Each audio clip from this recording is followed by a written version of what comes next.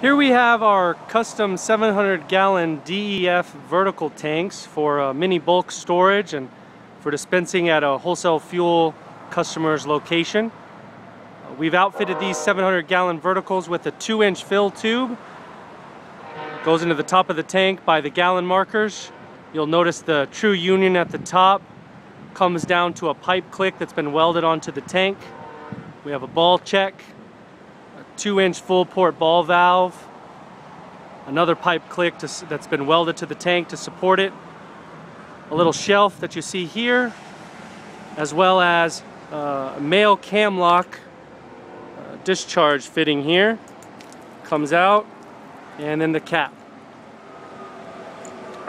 This customer has also requested a equipment cabinet on the side to be welded with bracket supports, as well as they're going to be dispensing out of a 3/4 inch fitting down here in the bottom of the tank. And once we deliver these tanks, we'll install the closed nipple and 3/4 inch full port ball valve for them to dispense.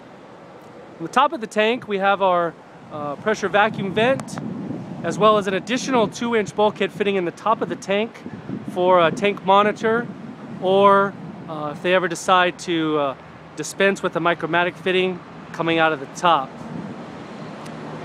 And these are all brought to you by Sievers Poly Tanks. And got them loaded here on our trailer to make a delivery.